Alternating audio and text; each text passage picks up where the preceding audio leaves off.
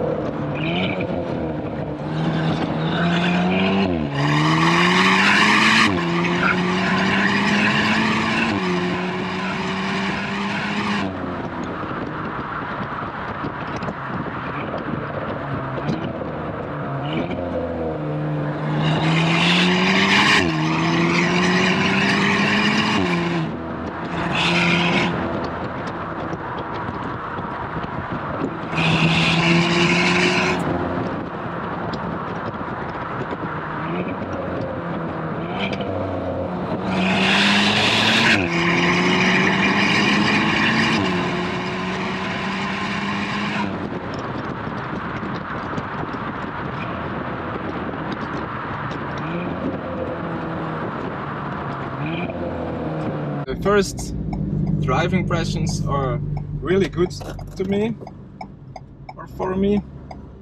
It drives not that hard or that difficult. It's a car you can drive every single day. You can just drive it whenever you want and don't need to stress about it the car is too difficult to drive or too expensive most of the time to drive. A lot of you car people, you buy cars of 200 grand and you can afford them, but if you can't drive them, then just please don't buy them, because we want to see those cars on the road. And I think Alpine is priceable. They look good.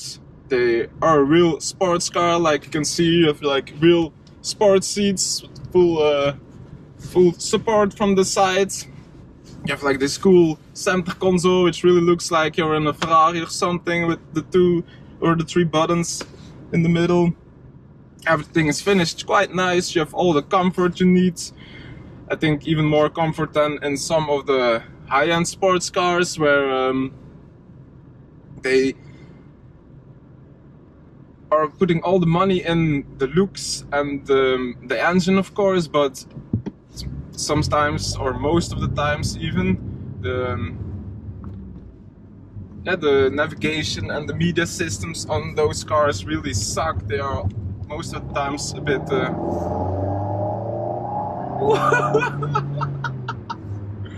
bit outdated.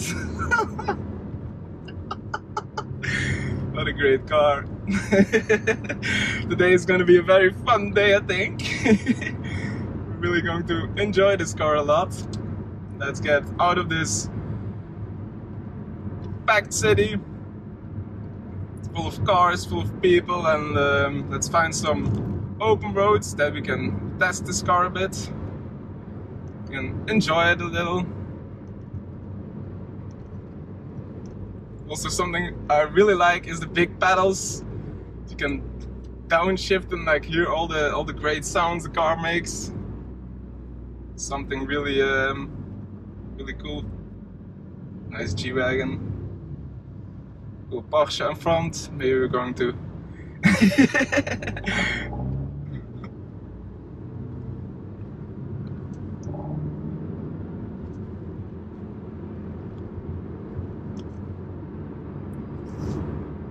and you can also just cruise when you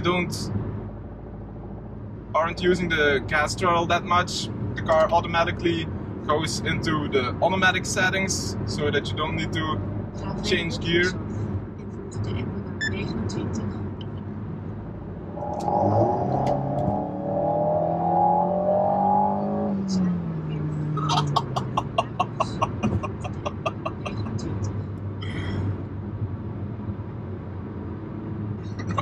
This car is like really fun to drive. It's very easy to use, not that hard to find anything. Everything is just placed right where you want it to be. Nice that you have here a little storage space, because you don't have that much other storage space in this car. Also, something that is quite good, I think, is the road noise. You wouldn't expect it on a car like this, but even my Mercedes-Benz I think makes more road noise, or has more road noise. So when you want to take this car on a longer journey, it's also perfectly possible. And yeah, you wouldn't think on a sports car, but the only sound you sometimes hear is from the engine that's just back. Only when you give a little bit of gas, you sometimes hear some sound from the engine. But the road noise is very good, and also not too shaky suspension on the highway when you're driving for longer journeys. That's also something that needs to be tested, I think, because yeah, you want to take it on a vacation or drive it to the south and go on some mountain roads with this car. This car is not this car is Alpine, so it's created to drive on Alpine roads. That's why the car is so light. This car weighs, I think, 300 kilos less than a Porsche Boxster or a Porsche Cayman, which is, for a sports car, immense. And if you compare it to other sports cars like the Audi TT or the BMW Z4, they weigh more than 400 kilos more than this car. This car is just 1,100 kilos, which is nuts in these days of the cars, because every car is very heavy nowadays with all the security and the safeties that the car needs to be the registration and the legislation needs to be done very good. So they have, I think, done the job very well by making this car very light, and I don't have things to complain about now, but maybe they should have kept a little bit. Everything is in the inside that you want, the media, the navigation, all the comfortable settings you want. Very comfy supported seats you can use. Yeah, it's quite a good car. And when we are off the highway, of course, we're going to test it some more, put it in the sport, enjoy it some more. Now, maybe give it...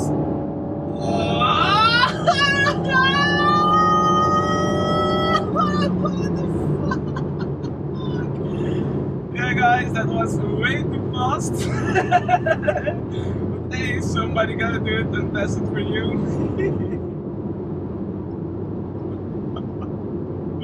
That was a lot of fun.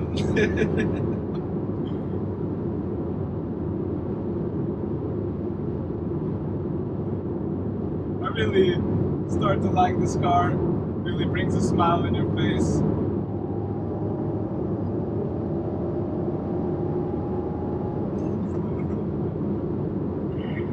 I really like sports cars. I really love the sound. I need a sports car by myself. It's more so because the Mercedes won't do it.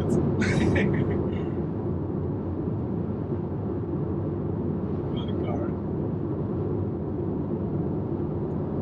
Really like the orange stitching that they have done to match the brake calipers, which is really nice. To maybe contrast a bit with the blue color on the outside, that not everything is blue.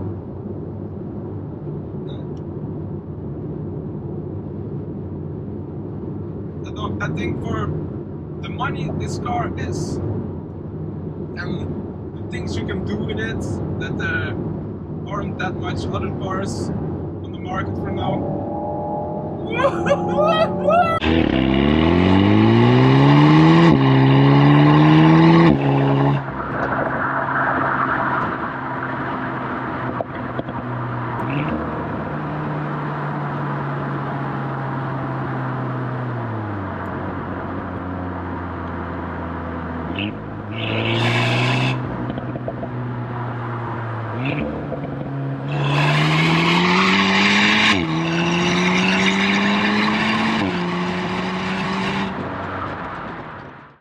Different view, also nice.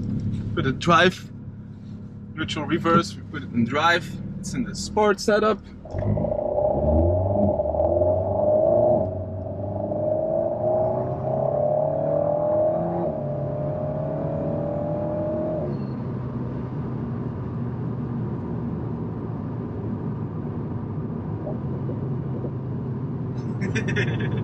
It's really nice, and just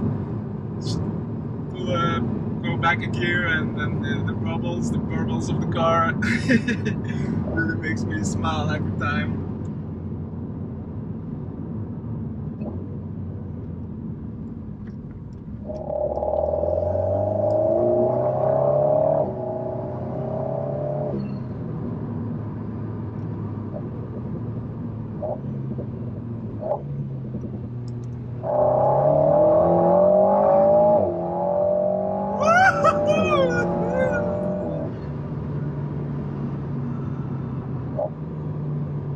This car really goes after it.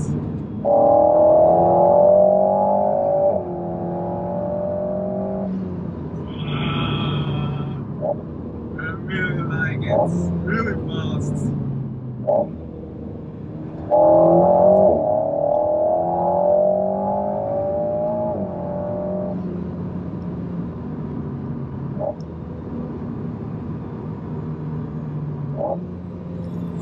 Oh shit, so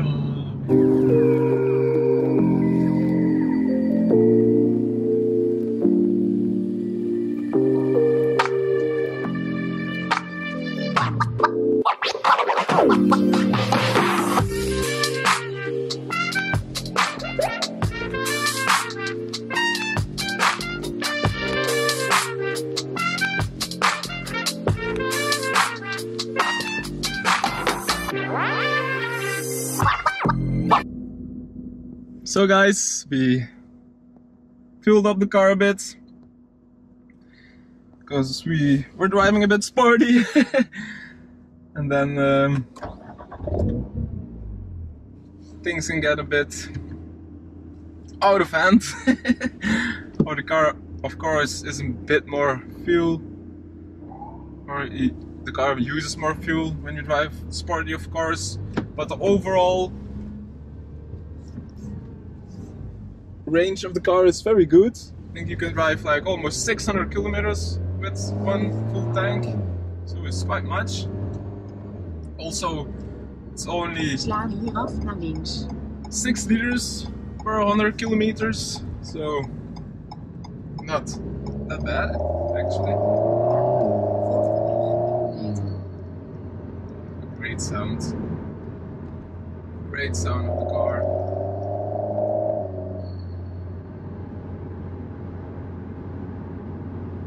Really like it.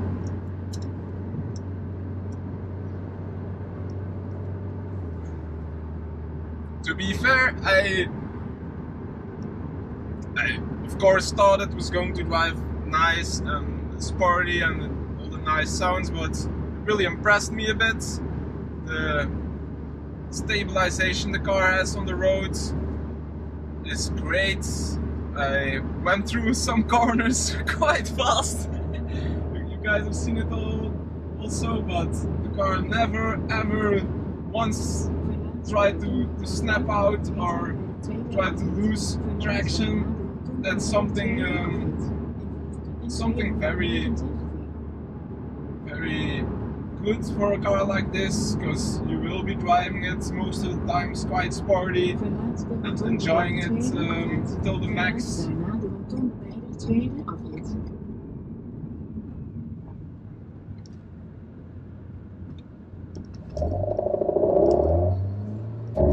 I'm used to big numbers in supercars, so 250 horsepower doesn't seem that much to me, but yeah,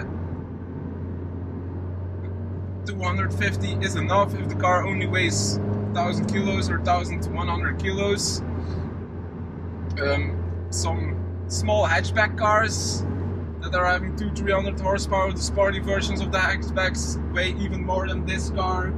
So it's quite crazy that they managed to do it all in one product and yeah, not lose any of the comfort, or like the road noise is great. Yeah, I don't have anything really to complain about on the car.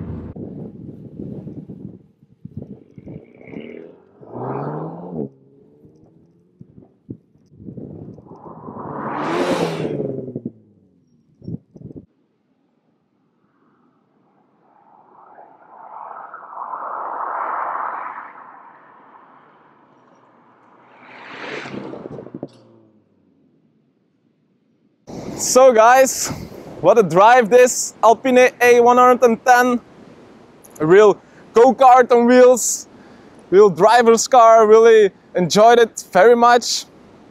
It's really a car to have fun in, to just drive, to experience. And a big thanks to Alpine. And if you're interested yourself in an Alpine A110, please go to Alpine in Antwerp and they will help you. Very big thanks to all of you for watching. Hopefully it's not the last time we're going to drive a sports car like this. So if you please put a like and a subscribe, then we can do this more in the future. I'm really looking forward to it. Thank you very much for watching, guys, and see you in the next video. Bye!